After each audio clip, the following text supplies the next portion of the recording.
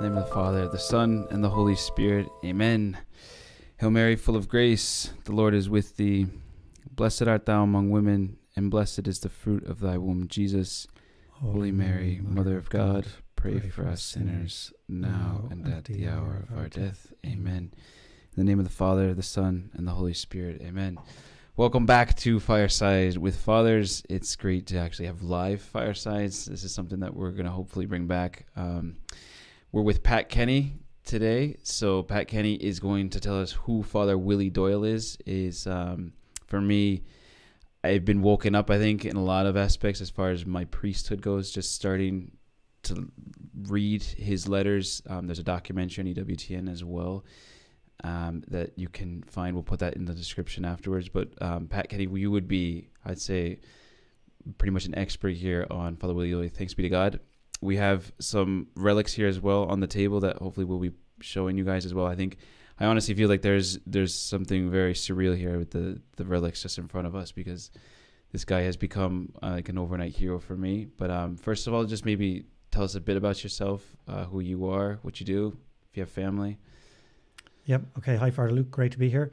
So as you said, my name is Pat Kenny. I'm married and a father of 6 children. I don't know if they're watching live at home or not. If you are, go straight to bed after the end of the program and behave. But they'll be watching tomorrow anyway if they didn't watch live. So as I said, I have 6 children. I'm a lecturer in Technological University Dublin in the Faculty of Business, so nothing to do with this type of thing at all. But I'm also the president of the Father Willie Doyle Association, which is a private association of the faithful, which we launched just last week.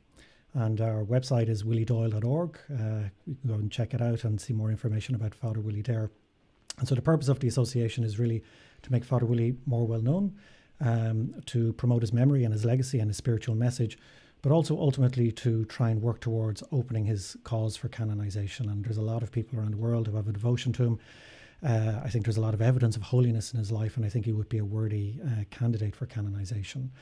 And if I was to give a summary of who Father Willie Doyle is, I would say basically he was a man, a Jesuit priest, a military chaplain, who loved God and his neighbours so much that he was willing to lay down his life in order to save a soul or to save a life.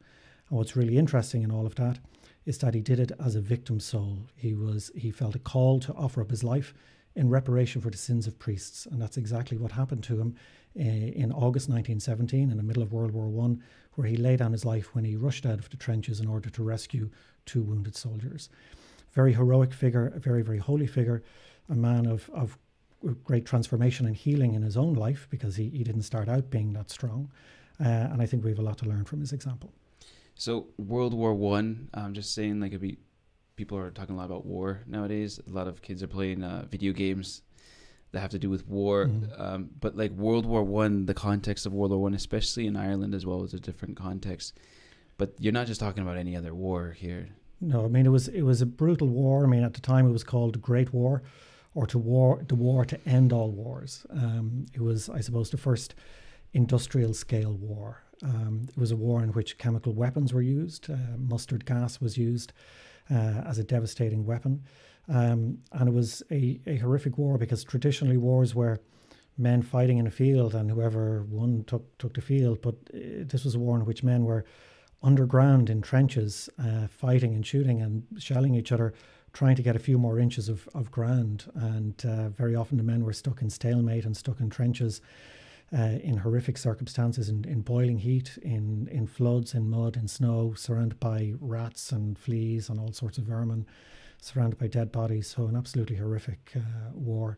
And yeah, I mean, young guys may play computer games about war, but the reality is horrific. And Father Willie himself was not a fan of the war. He went to be with men and to save them and to bring the gospel to them and to be with them at the most important moment of our life, which is the moment of our death. But he himself said, look, if people, if generals or politicians knew the reality of war, they would want peace. And how do we have so much information, like as far as Willie, how do we know so much about him? Yeah, so we know a lot about him for 2 reasons. Number one, he was a good, solid, traditional Jesuit, which meant he took a lot of notes. St. Ignatius would have encouraged his followers to take a lot of notes about their spiritual lives, and Father Willie did that in terms of his private diaries and notebooks. But also he wrote so many letters home to his father. His mother had died by the time the war started. He loved his father very much and wrote many letters home to him. And he's a very significant figure in terms of the Irish in World War I. If you open up any book about Ireland and World War I, Father Willie Doyle is guaranteed to be in that book. His letters are a very valuable first-hand account of what it was like for the Irish in World War I. And what's remarkable about the letters is how cheerful he is in the letters. He's surrounded by death, he's surrounded by destruction, he's risking his life on an almost daily basis. And yet he's telling jokes in the letters. He's not making light of the war. I mean, he's deadly serious. But there's a joy in his heart and there's a cheerfulness in his heart, which is incredible in many ways. But he's also writing those letters because he knows his father is worried about him. And he's sending those letters home to cheer up his father. He's writing those letters in the trenches. Sometimes he describes up to his knees in mud. Wow. He could have been sleeping instead, but instead he's up late at night writing letters home to his father to cheer his father up. And that's another sign of his virtue for me. Instead of taking his rest, he was thinking of his father. And as far as I'm concerned, he grew up in South Dublin, so we do have a lot of Americans listening. Would that be, if you had to describe it, would he have grown up in a hard area or would it have been more It would be easygoing? maybe the equivalent of the Upper West Side of Manhattan, perhaps, South Dublin. So he grew up in a very wealthy family, or maybe not a very wealthy family, but a comfortable family. His father worked in the courts, and his father retired at about the age of 90 after a 73-year-long career in the courts. So a very strong work ethic in the family, which Father Willie inherited from his father. The interesting thing about Willie when he was a child is the family had servants and he did the work of the servants. So he would get up in the morning, not all the time, but sometimes before the servants were up, and he'd light a fire for them, or he'd clean the dishes from dinner the previous night. So he had a great care for others, including for the servants. And as a young boy, there were poor people in the area of Dalkey, but today Dalkey is where the rock stars and movie stars live.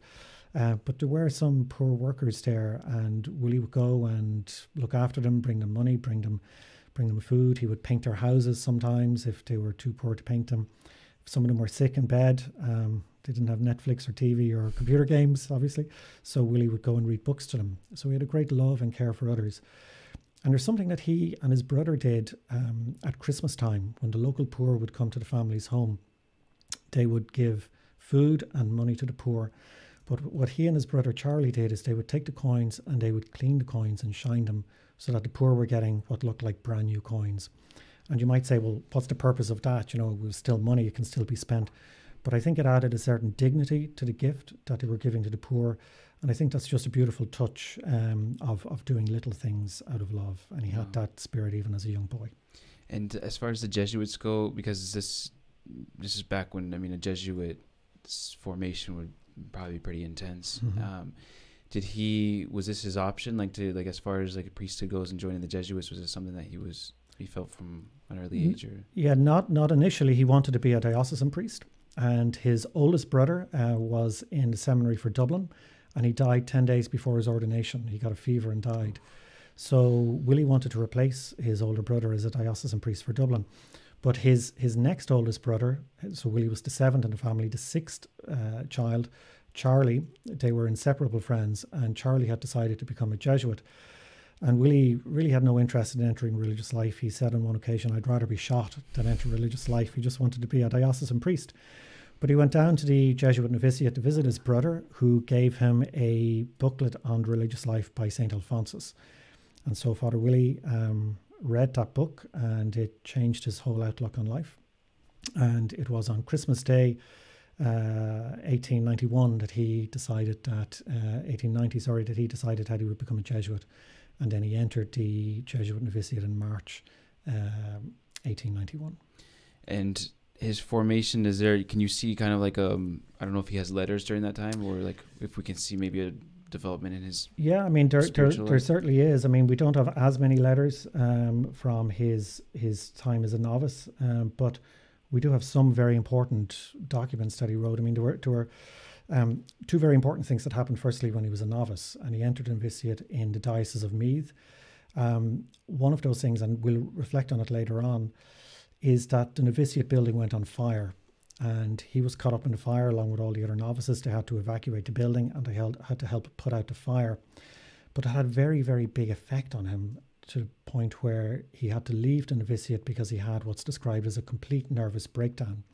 So we don't know exactly what that was. Was it some type of depression, some type of anxiety, or post-traumatic stress disorder? But it was so severe that he had to leave the Jesuits for a period of time. Wow. And was then allowed back in, which in itself was unusual that he would be let back in, because at that point there were so many vocations. I think that's a very significant part of his story, because if we roll forward 20 years later, we see this man who is renowned by everyone who knew him and encountered him as a hero in the war, a man who was unflinching in the face of death. And so his life is one of incredible transformation, and also an incredible sign of hope, because we live in an era where many people suffer from anxiety and worry and depression.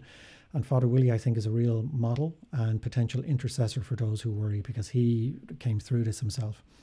But the other remarkable thing that he wrote when he was 20 years of age was an offering of his life to Mary. And he wrote, "Darling Mother Mary, in preparation for the glorious martyrdom which I feel assured you are going to obtain for me, on this the first day of your month, I solemnly commence my life of slow martyrdom by earnest hard work and constant self-denial.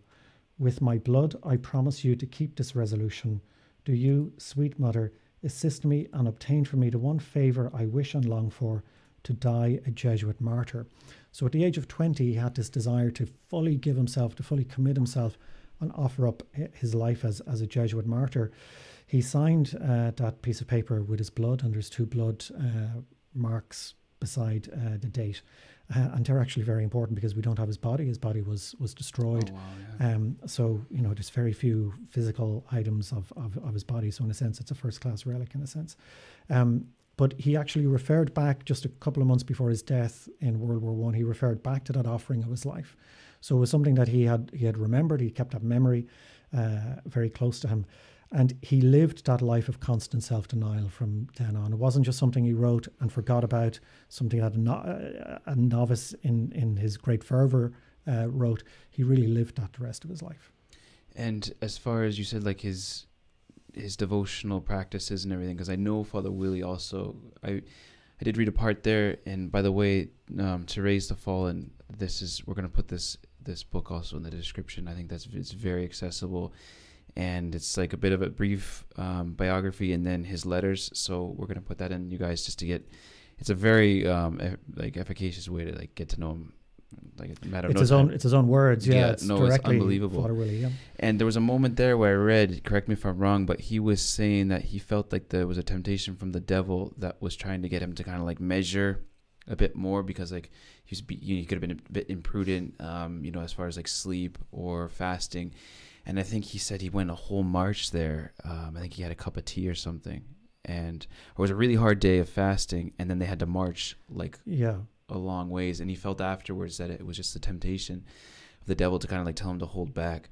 So like maybe a bit of his penitential life or his life of sacrifice. Yeah, so I mean, we know a lot about Father Willie's spiritual life because of the notes that he took, and no one was ever meant to see those notes. And they were in his room in Rathfarnham Castle, which is where he was stationed at the time before he went to war. And when he was killed, it was, I think, mainly his brother, Father Charlie, who went to his room to clean it up and take out his personal effects. And he found a number of boxes, and written on them was a note saying, "To be destroyed in case of my death." And he didn't destroy them. He looked at them, and the Jesuits at the time decided, no, these really can't be destroyed. They're too valuable. And what they revealed about Father Willie was, like no one really realised, the life that he led, a life of very intense prayer. He was a mystic ultimately, but a life of very intense self-denial, a life of very intense penance. Now, he certainly practiced what one might call heroic or very, very hard mortifications on occasion. He did what was very typical of the time, various penitential instruments of, the discipline, etc. And that's not too unusual at all at the time. He did some other penances. For instance, in the winter, he would go out into the pond in Rathfarnham Castle where he lived. There was a pond. He would immerse himself up to his neck in the cold water at 3 a.m. to pray for sinners. Wow. St. Ignatius did the same. So there's a variety of penances he did, and every single one of those penances, we can see, number one, a precedent for them in the lives of the saints. There weren't things he invented, they're things he copied from the saints. But number two, very importantly, he had permission from his superiors to do those penances. His provincial referred him to a particular Jesuit to get advice on his ascetical life of penance. And that advisor made very, very few changes. So he had approval for everything he did. But what's significant is Father Willie had discerned, and his superiors obviously had agreed, that he had a particular calling to a hard life of penance in reparation for the sins of priests. Wow. And it was a life that he felt that others weren't called to emulate him in. So his advice to other people, he certainly said, do penance, but sometimes he said to people, I forbid you to do corporal penances. Do your duty, but do it with love. Do little things with love. He would encourage people certainly to do penance and to have a definite number of penitential things they would do, but to measure them according to their strength. But as you said, he felt called to go a bit further, and he felt that God was telling him, look, I'll look after your health. You know, you give everything to me. And I think the thing about Father Willie's penitential life was that it was total. It was 100%. It was never a case of, well, I'm doing penance for 20 minutes and then I'm going back to my ordinary life of comfort. He waged a war against his comfort at every moment of every day. And that's really the remarkable thing about it. It was a constant offering of himself, where he would look each day to see, look, if I have two choices, which is the hardest thing? And that's what I'm going to do. So if there's two seats to sit on, one has a back and one has a stool that doesn't have a back on it, he's going to sit on the stool. If there's two places to sit, one beside the fire and one further from the fire, he's going to sit further from the fire. So it was a constant pursuit of offerings or sacrifices to give to God. But what I think what's really consoling for us is, even though he did so much in the way of penance, he still struggled with little things. So for instance, for him, he had a great battle over taking butter on his bread. And it seems like such a small thing, but he really, really struggled to give up butter on his bread. So much so that St. Josemaría Escriva, the founder of Opus Dei, was very taken by this example of him. And he wrote about him in The Way, the book The Way, point 205. He talks about the man of God and his heroic battles with butter, the butter tragedy. And that was actually Father Willie Doyle that he was speaking about. Oh, that's great. Yeah. The whole figure of Father Willie Doyle, like I said, for me is awakening a priestly spirituality that I feel is very providential, and I'm hoping to get and delve more into this. The context right now of the priests in Ireland, this is where we are, and I know there's a lot of people in the States who are listening to this as well. The same can be said. The priest is the image of the priest is on the floor right now. A list of things you can give. But for me, when you said that battle against comfort in his heart, as priests, and hopefully because what we're trying to do right now is we're trying to get Father Willie Doyle out there. I think hopefully like his name can get out there, his story, and obviously do good to everybody. But I'm really feeling that this is going to do a lot of good to priests, because I think once that battle we start giving away in that battle against comfort, it's a big battle to lose. This whole interior mortification of trying to follow, our crucified spouse, like identifying with the victim.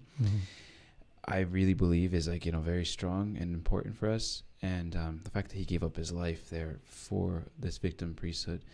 But this is providential. So we have there's three relics here. That, like I said, I feel like there's a presence here, just having this relic. So this is his stole that he would have been running around with on the battlefield. Yeah, he had that with him. He left it behind on his visit home from the war in March 1917, but he had it with him until that point. He volunteered as a chaplain in 1914. He was accepted in late 1915, and then he went over to the front in early 1916. So he had that stole with him for about 14 months. He would have had it with him in the famous gas attack, the Hulloch gas attack, the Battle of the Somme, and various other scenes. Do you want to talk about that gas attack just real quick? Yeah, so he was involved in as I mentioned earlier on, it was World War I as a war in which there were chemical weapons that were used. And in April 1916, he describes one morning where he left the trenches and went back, a little bit back from the trenches to say Mass for some nuns in a convent. So he left at 4 a.m. He was an early riser. 4 a.m. he's heading back towards the convent to say Mass. and he hears some noise behind him, and he looks back and he sees the mustard gas coming towards his men and rolling towards him. And he said that when he was leaving the trenches, he says, I vividly heard a voice in my ear saying, take your gas mask, or your gas helmet, as it was called. And he said he felt it was his guardian angel who said that, because he wasn't going to take his gas mask. He'd never needed it before, but he had it with him. He put it on him, and he rushed back down in order to help the men. And it was a few days of horrific suffering, of men choking to death, Father Willie trying to save them, because the men couldn't breathe, who were trying to pull their own gas masks off. But of course, if they pulled them off, they would die even more quickly. So he was trying to keep the masks on them, anoint them, console them as they're dying. But he himself suffered in that gas attack. And he wrote a long letter home to his father after the gas attack in 1916. But he wrote another letter in 1917, a year later, where he actually told his father that he almost died. He himself had breathed in some of the gas, and the doctor thought that he was going to die on that occasion, but he came through it. So a real suffering, and one of those occasions where he was offering his life, but that offering wasn't accepted on that occasion. Yeah, I remember in the first letter he says he'd come across a guy who had breathed it in, and he was trying to take it off. Yeah. And he said it was like 10 minutes, I think, of him dragging him. Yeah. And he felt like the longest 10 minutes. Exactly. And, Willie would have been struggling to breathe himself, where the gas mask wouldn't have been very comfortable. He's trying to pull men to safety. Real risk to his life. Look, the World War, I think, the World War I context is like, I think if we were just to delve into what that means, I think it shows to light what he's doing in these little sacrifices. But going back to these, right, because I'm seeing these relics here, right, and we just said the stole, but I'm seeing, for me, this could just be a providential thing here, but like the three loves of a priest. So we mentioned the stole, which is the priest, as an instrument, exercising the mercy of God the Father, and bringing people from a state of sin to a state of grace. It's an absolute powerful ministry, and it needs to be like there in the love of the priest. Like you're really never closer to exercising this role as the merciful Father. The cross, Father Willie's devotion to the crucified is also shown in his mortifications, because at the end of the day you're trying to unite yourself with the suffering of the Christ. But I see the Mass here as well, like his devotion to the Mass and the Eucharist, and then the Rosary beads.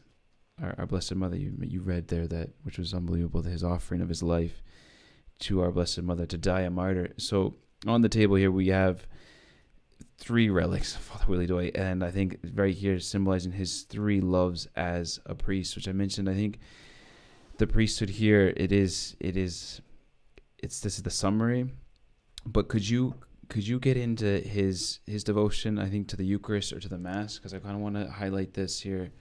Yeah, so, I'll just take a step back and just say, in terms of priesthood, firstly, I mean, he loved being a priest. It was what he wanted to do. I mean, and his family was quite religious, by the way. I mean, there were 7 children, 4 of them had religious vocations. The 3 boys, one who died before being ordained, himself and his brother Charlie, who became Jesuits, and one of his sisters who became a nun. He did a lot of work for vocations, really encouraged young men and women to consider religious life or priestly vocations. And he wrote 2 best-selling pamphlets, Shall I Be a Priest and Vocations.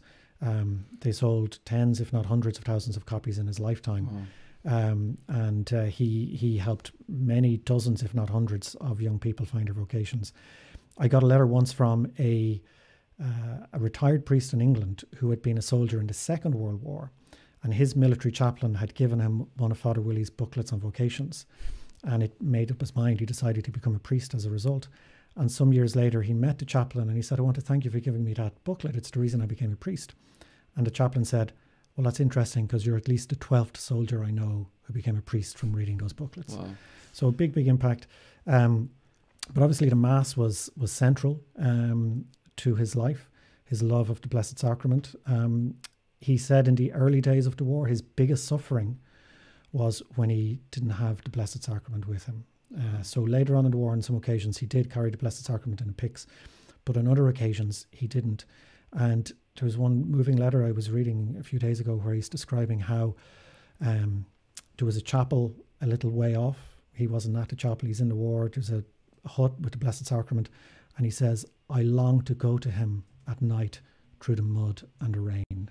So he had this longing to be with our Lord, and the big suffering for him was to receive our Lord in the morning, but not be able to be near a tabernacle for another, well, not to see the Blessed Sacrament for another 24 hours until he said Mass the next day. There were occasions where obviously he had to fast before saying Mass, and they would be marching during the night, and he wouldn't eat maybe until well into the day when they stopped marching, so he could have the opportunity of saying Mass. And this would be the 24, how long? 24 hours, yeah, maybe. I mean, very, very long period of time. And he notes that it was tough, but he made the sacrifice. He said, you know, they would have a few minutes to stop and have a rest, and the men would have tea or have some snack or whatever, and he had a choice. Am I going to eat or am I going to fast, so that when we finally stop marching, I can celebrate Mass? So he would not eat, and he would keep marching so that he could celebrate Mass. He, you know, carried the Blessed Sacrament with him at some points in the war, so that he could give our Lord to soldiers who were dying as viaticum. And he describes how he had a great peace and a great privilege to carry our Lord on his chest and the pix around his neck, and how that gave him great confidence. You know, he says, I could sit on a whole lot of shells, even if they blew up, I would be happy because I'm with our Lord. So a great love for Jesus and the Blessed Sacrament. There was a very moving Mass that he celebrated at the Battle of the Somme. If I can just find the words for it now. Sorry. You're fine. Yeah, here we go. Mass at the Battle of the Somme. So the Battle of the Somme was a dreadful battle. Many men died. And on one occasion in autumn 1916, Father Willie got to celebrate Mass there. And he says, by cutting a piece out of the side of the trench, I was just able to stand in front of my tiny altar, a biscuit box supported on 2 German bayonets. God's angels, no doubt, were hovering overhead, but so were the shells, hundreds of them, and I was a little afraid that when the earth shook with the crash of the guns, the chalice might be overturned. Round about me on every side was the biggest congregation I ever had. Behind the altar, on either side and in front, row after row, sometimes crowding one upon the other, but all quiet and silent, as if they were straining their ears to catch every syllable of that tremendous act of sacrifice. But every man was dead. Some had lain there for a week and were foul and horrible to look at, with faces black and green. Others had only just fallen and seemed rather sleeping than dead. But there they lay, for none had time to bury them, brave fellows, every one, friend and foe alike, while I held in my unworthy hands the God of battles, their creator and their judge, and prayed him to give rest to their souls. Surely that Mass for the dead, in the midst of and surrounded by the dead, was an experience not easily to be forgotten. Wow. This, like, as you're saying this, like the context that I'm always going back to, our context we're living now. I just was talking to a priest yesterday, and he somehow he found out that like Ireland has the record for the quickest Mass said. It's not something really, you know, that we're proud of, but like hearing this here, you know, the conditions he's celebrating Mass is the biscuit box, the 2 bayonets, shells flying. He's saying the Mass, and he's going to get through the Mass. I mean, this, for me, I think also to wake us up a bit in the context we're living in, to bring us back, you know, why are we rushing out of Mass? Or like, where do we have to go? Like, he probably had legitimate reasons to be rushing, or to not even say Mass, or not to fast. And I suppose in some ways he's risking his life sometimes saying Mass, that he can be killed in the spots that he's in. I mean, he described on one occasion saying Mass in the dugout. So the dugout would be quite a small area, so he had to say Mass kneeling. And this was, you know, obviously that would normally be part of the rubrics where he'd say Mass kneeling, but he had to say Mass kneeling, and that was very important for him. You know, he almost saw that as a privilege, that the circumstances he was in forced him to say Mass on his knees. Yes. And why do you think do you think there's a reason why his cause has taken so long to open up, or to people to recognize? Yeah, so there was a huge devotion to him after he died in 1917. Alfred O'Reilly, a fascinating man himself, wrote what could only be described as a blockbuster biography of him. So that, I suppose, is the classic biography, published in 1920, just 2 years after Willie died, and it had a huge impact around the world. It was translated into half a dozen languages, went through multiple editions. Canonized saints read it and were influenced. I mentioned St. Josemaría Escriva. Mother Teresa was another one who adopted some of Father Willie's spiritual practices. St. Raphael Arnaiz Baron, I think if you pronounce him, the Spanish Trappist, had an interest in him. St. Alberto Hurtado, the Chilean Jesuit, had. And I mean, I could go on, but the O'Rahilly book itself is an amazing book, a tough book. So I think Teresa the Fallen is maybe more accessible, but the classic one is O'Rahilly. So huge devotion to Father Willie. By the early 1930s, there were 50,000 letters from around the world testifying to devotion to him, and over 6,000 letters alleging favours through his intercession. So healings, alleged healings and favours. And they came from all over the world. I mean, they weren't just from Ireland. And this is before the time of the internet. You know, I mean, there are close to 1,000 letters from the US alleging favours through his intercession. There's a letter from an Austrian countess. There's a letter from a 10-year-old Chinese boy, all around the world. But in fact, there were a lot of holy Jesuits in that period of time that were contemporaries of each other. And so there were 4 Jesuits who were on a list to be considered for canonization at that point in time. There was Father Willie, but there was also the very famous John Sullivan. And Father Willie and John Sullivan were ordained on the same day together, the 28th of July, 1907, ordained together. There was Father James Cullen, who was the founder of the Pioneers, and it was Father Michael Brown, who was the novice master. So they were all contemporaries of each other. And it was decided on that occasion to proceed with the cause of John Sullivan. So happily, John Sullivan was beatified in 2017. And there were other reasons why it was decided maybe not to proceed with Father Willie. So there wasn't unanimity about a cause for him at that point in time.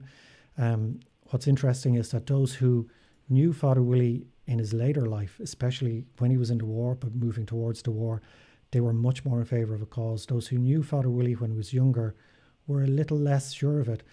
And that's really interesting, because holy people aren't born as holy people. You know, we have to grow in virtue. We have to make an effort to grow in virtue. And so Willie himself had his faults. He could be short-tempered and impatient. I mean, he was a man of strong will, so someone with a strong will tends to have those other vices that go with it. And so those who knew him when he was younger weren't so sure about a cause. Those who knew him when he was older were sure about it, because they saw how he had grown and developed. So it was decided at that point in time, for those reasons, to maybe wait for providence and to see what would happen. And some of the letters talk about when the cause is started again, it will be as a response to the wishes of everybody. So I think there was, back in the 30s and 40s, a real expectation that the cause would come forward at a later point. And maybe this is that moment of providence. I think there are a number of reasons why perhaps Father Willie's example is more relevant for us now than maybe it would have been 100 years ago. The whole idea of, as I said, the breakdown that he had and how he overcame that, I think that speaks to a young generation today in a way that maybe it wouldn't have been relevant 100 years ago to people. The fact that he offered up his life in reparation for the sins of priests, I think that makes him a really, really relevant figure. And at a time of skepticism about priesthood, here is a figure we can point to of a man who would happily have laid down his life to save you. And it does away with a lot of the skepticism that people have. And I know from speaking to many people who don't have faith that the example of Father Willie inspires and interests them. Personally, I think he's someone like St. Maximilian Kolbe or St. Damien of Molokai, men who offered up their lives to save others. And so even if you don't have faith, there's something about their life and their example that is inspiring. And I think Father Willie is in that particular mould. I think you're dead right. It's so funny how these things happen providentially, because he is... I mean, he's a saint. This guy's a saint, and it's the official declaration, please God, is going to happen shortly. But the context you mentioned, mental health amongst the youth. He's a young guy. He runs, he's having this panic attack or anxiety, whatever you want. Like the amount of lads that are having that right now, and then from there to be in the World War I trench with the shells exploding. The priesthood. A lot of people have been writing. They're very upset with a lot of reactions of priests in recent times, maybe just closing the church or not being there. This guy's the complete opposite. Like there's another example in there when he it's in the book, in one of his letters, where he's in the trench, the mud, the cold, and he goes into one of those little dugouts, and he's with a doctor who's also suffering, and he tells him to sleep on his back. So he would lay face down in the mud, and the doctor could spend the night on his back.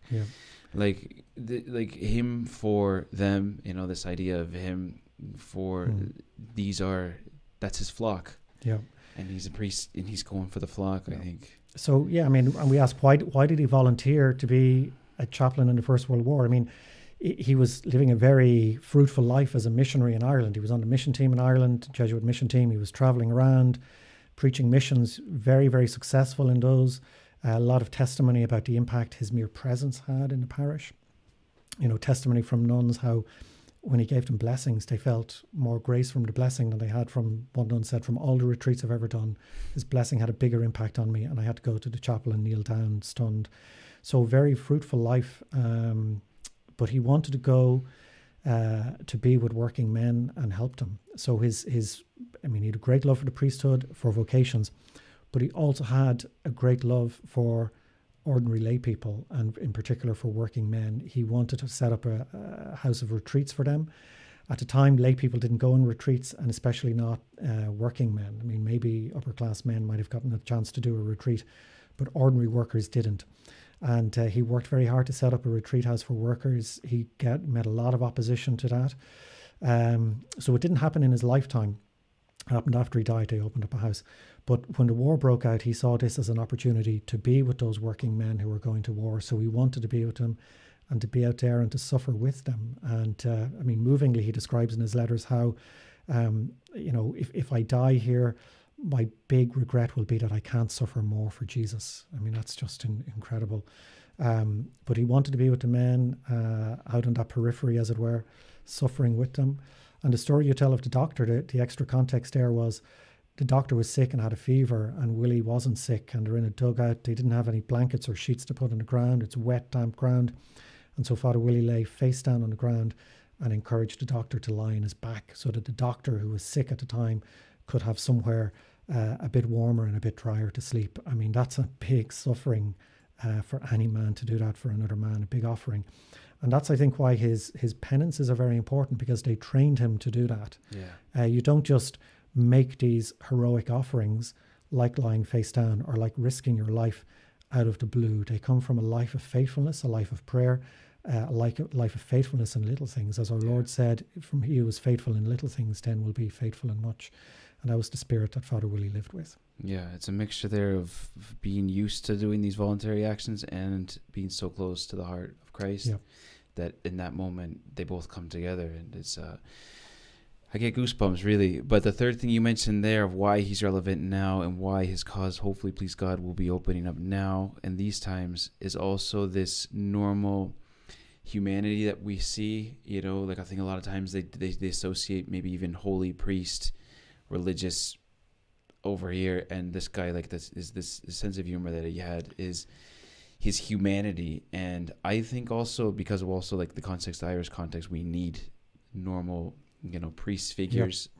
I think of Sister Claire as well, because if she someday, hopefully, please God, soon, if she's raised to the altars, you're in the context of Irish nuns and whatnot, you get also this attractive, young, vibrant, funny, holy, you know, religious sister who you're just kind of like peel back and you look at her life and you're just saying like she really was a normal person. But like this is so important. Like when I read the life of Sister Claire, she reminds me quite a lot of Father Willie. I mean, they both impersonated other people, you know, practical jokes and so on, and that's a very important part of Father Willie's character. I mean, he had flaws like all of us, you know. I mean, in the golden legends of the saints, they always seem to be born holy, and you know, there's a miracle surrounding their birth or whatever. But that's the reality. Is we're all fallen, and we all have to try and overcome our defects. And in Father Willie's letters, and particularly in his spiritual diaries, you see this slow, dedicated pursuit of holiness. The ups and downs, you know. I mean, very holy guy, but sometimes, you know, he didn't do what he wanted to do, you know, and he wasn't always happy with himself, and he had to try and reform himself again and again. But yeah, this normality, this humanity, this great love of practical jokes. I mean, there's one here. It's a letter home from the war, and he's describing a plaque that he saw in a church in a letter home to his father, and he said the plaque was erected by Monsieur X, whatever his name was, in honour of his dear wife Marie, who lived 79 years, 4 months, 6 days. They were married 55 years, 9 months, 2 days and 7 hours, R.I.P. And Willie's comment home to his father was, there's nothing like being accurate, but possibly this unfortunate man wanted to record that he had so much of his purgatory already done. So, you know, he has this great sense of humour, always playing jokes and trying to cheer other people up all the time. So. Oh, that's great. No, it is like the normality. I encourage like everybody who's listening, please, like this, to raise the fallen. I think to get in contact with him right now through his letters and what we have, and to promote the cause. I think it is providential, and especially to the Irish audience. I think we need to, because like what we're faced right now, I mean, we work in secondary schools, so it's just on a daily basis, you're kind of like surrounded by a lot of negativity around clergy in general, priesthood. But for us to have responses, when you respond with somebody like this, you know, you could just even take a snippet out of one of his letters. It's just, we really need to know these guys and like to have them. So what is a saint? A saint is somebody who, in a sense, incarnates the gospel, you know, and Jesus says there's no greater love you have than to lay down your life for another. Well, here's a priest who did that. So you may be skeptical about the church, you may be skeptical about priesthood. Here's a priest who would have died to save you. And what's interesting is the 2 soldiers he died when he was, who he was trying to save when he died, were non-Catholics. They were Protestant soldiers from Northern Ireland, which is another important aspect of his story that's been forgotten over the last 100 years. You know, in an island with a religious and political division, here's a very unifying figure, because he offered up his life actually for non-Catholic soldiers that he was trying to bring to safety. I mean, in terms of other material that people can look at, if they look at the website williedoyle.org, there's a lot of videos there, but it's updated every day with a quote from his writing or something that's relevant to the particular day or feast day related to Father Willie's spiritual writing. So there's a lot of material. I think there's actually, it's based on a previous blog that I've been running for the last 12 years. So I think there's 4,700 pages of material there over those 12 years. So there's a lot of his writings and a lot of his letters. There's a lot of archives to get stuck into. So you've been at this for, this is your life really, like. Well, it's part of my life, but it's an important part. It's I first read the O'Reilly book 12 years ago. It was this time 12 years ago. I started reading the book by Alfred O'Reilly, and I was just struck by what I was reading. And I live in Dunleary, so it's about 2 miles from where Father Willie was born and grew up, and I'd never heard of him. And I was like, how have I never heard of this man? And through a variety of circumstances, I set up a blog, and, you know, didn't know how long I'd keep going with the blog, but just kept going, and people asked me to give talks, and the opportunity to produce this book came along. And then there's a great docudrama that EWTN has produced called Bravery Under Fire. You can find that you can buy the DVD, you can find it on YouTube, or you can find it on our website, williedoyle.org. And then over the last little while, we've been working at developing the Father Willie Doyle Association, which is now, thank God, a private association of the faithful, approved by the Diocese of Meath. So it has a status in canon law and approval of the bishop there. And we want to, go out and talk to people about Father Willie. If anyone wants to organise a talk, we'll be happy to go, bring the relics. There's a few other items we have as well. The items, by the way, I just want to say, are on loan to us, to the Father Willie Doyle Association by the Jesuit Archives. So I want to thank them for entrusting us with those very precious relics. Yeah. So, we want to talk about Father Willie and introduce people to him. Well, look, Pat, like I said, I felt like this is, it was funny because it was this time last year in Lent when I first read Sister Claire's biography, and I felt like that was a huge renovation in my religious life. It's just, when you read what they write and how they live things, there's something about that. And now I feel like providentially this Lent as well, Father Willie's, he's been giving me a couple pointers now. I mean, there's no ponds next to us, but I don't even know if I would be. That one for me is a huge one. But just to really kind of like a renovation of our priestly identity, of this closeness to the heart of Christ. I feel impacted. Like I said, haven't read the whole. I've seen the docudrama, and I've read a good number of these letters here. But I'm already feeling like an interior. And just listening here with the relics present, I'm saying like this is a big... Well, there's a lot more. I mean, for anyone who really wants to delve into a spiritual life, there's the O'Rahilly biography, which you can get on archive.org, and some people have reprinted it. It's an amazing book. But there's also a book that his brother wrote called Mary in God, M-E-R-R-Y, Mary in God. It's often credited to Alfred O'Rahilly, but it was actually written by Father Charlie Doyle, written anonymously. I'm not sure why he did it anonymously. And there's another book if you're interested in his war life. There's a book called Worshipper and Worshipped by Carol Hope, a British military writer. She comes out in the documentary. Yeah. So very, very detailed account of his war years. So there's a lot of information out there on Father Willie. But I think he's very important, and Sister Claire are important, because there are a lot of holy Irish people, but we're not really great at promoting them. And there's only one Irish person has been canonized in the last 500 years. Oh, wow. That's an incredible statistic. St. Oliver Plunkett. He's the only one who's been canonized in 500 years. There's St. Charles of Mount Argus, who was Dutch. He lived and died in Ireland. So I suppose we could accept him as an adopted Irishman as well. But no one else from Ireland has been canonized in over 500 years. A few beatified and a few more who are venerable. But there's a lot of holy men and women out there. And we need to remember our legacy, promote that legacy. We hear a lot about bad news. There's a lot of very holy, good people in our history, and we need to be proud of them, and we need to bring their stories out to the fore. Yeah, no, and you're an instrument, and I guarantee you, Father Willie's, he's going to work big favors and miracles in your life as well. But that's what it takes. Like, you've been 12 years with the blog. I'm sure this stuff doesn't just pop out. Like, there's a lot of work, effort, dedication behind it. You're a family man as well, so hopefully it encourages people to, if they get inspired, if they stumble upon somebody. I mean, Frank Duff's one, like, I think he's got a legion behind him, but you know, I think you have been inspired. So God bless you and your family. Thank you. I think we're going to leave everybody with the blessing. We'll bless them with Father Willie's crucifix, and check out definitely To Raise the Fallen and Father Willie Doyle. And please, if you're Irish as well, get this. We need to really make this ours, because these guys, they've got a lot to say for us, especially now. So in the name of the Father, the Son, and the Holy Spirit, amen.